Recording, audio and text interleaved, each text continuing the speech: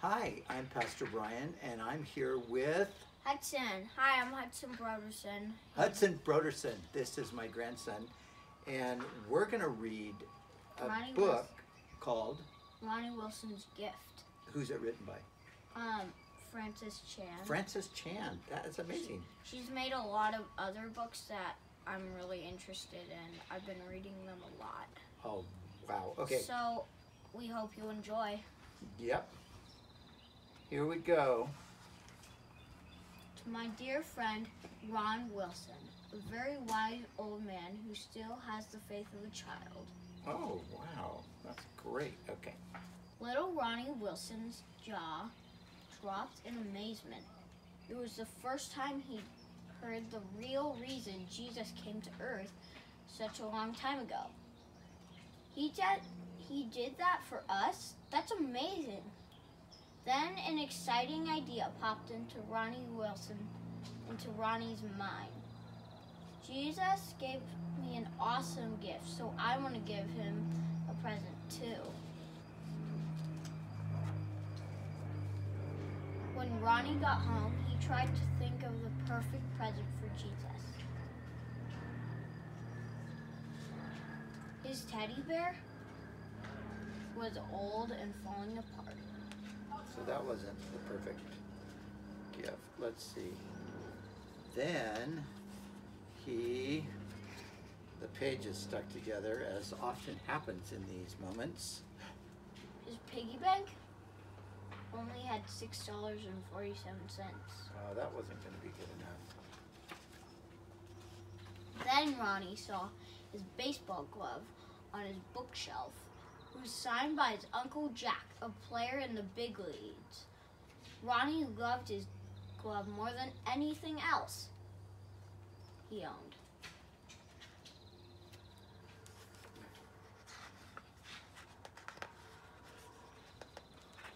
These pages are sometimes hard to get. There we go. He thought to himself, Jesus gave me the greatest gift of all, so I want to give him the greatest gift I can. So Ronnie grabbed his glove and raced on his bike to the post office. Another stuck together page. Oh, yeah, but we got it. How much will it cost to mail this to heaven? I only have $6.47, Ronnie explained. The mailman answered, I'm sorry, Ronnie, but we can't deliver mail to heaven. We have no way to get there. Okay, thanks anyway, Ronnie said as he walked out the door. Oh, that was pretty straightforward. They couldn't do it. Ronnie rode home on his bike, thinking of different ways to get his baseball glove to Jesus when he nearly ran right into a man shuffling down the sidewalk. Sorry, sir. That's okay, son. The man smiled just a bit, and Ronnie heard his tummy grumble. Have you had lunch yet? Ronnie asked the man. The man shook his head, and Ronnie thought maybe he didn't have enough money to buy lunch. So Ronnie shook his piggy bank until some coins fell out. Ronnie gave the money to the man, who used it to buy a hot dog with the works. A hot dog with the works. Wow. Cool. Later, Ronnie went out to his backyard and jumped on his trampoline. He jumped as high as he could. In fact, he jumped so high his next-door neighbor, Jesse, saw him. What are you doing, Jesse asked. I'm trying to jump to heaven so I can give my baseball glove to Jesus. Do you want to jump with me? Ronnie asked. Jesse said, yes! Jesse and Ronnie didn't jump high enough to make it to heaven, but they did have a good time trying. I bet they did. Oh, I hope people understand that turning the pages is really the hardest part of this job. At the carnival next day, Ronnie bought a giant balloon with the rest of his money. Then he tied his baseball glove to the balloon and wrote a note to Jesus. Wow, he's creative. Thank you, Jesus. I hope you enjoy my baseball glove. Just as he was about to let his balloon fly up to heaven, he heard a little girl crying, "Mommy, my balloon!" Ronnie didn't like that the little girl was sad, so he gave him his balloon.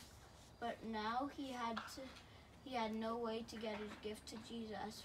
Ronnie prayed, "Jesus, I'm so sorry I couldn't get your present to you. I tried my hardest. Thank you anyway." That night, Ronnie had the strangest dream. He was in heaven, and Jesus said to him, "Thanks for the present, Ronnie." "What present?" "Thanks for the balloon when I was sad. Thanks for jumping on the trampoline when I was lonely. And thanks for the hot dog when I was hungry." "What do you mean?" Ronnie asked. Jesus answered, "Don't you remember what I wrote in the Bible? Whatever you do for these brothers of mine, you do for me." Billy is the man you saw at the post office. He lost everything in a fire except his faith. He had just prayed for food, and I used you to answer his prayer. Your neighbor Jesse loves me, but he's lonely. I used you to be a friend to him. And the little girl who lost her balloon, her name is Rachel. Her dad works hard, but doesn't have a lot of money. So I loved it when you gave her your balloon.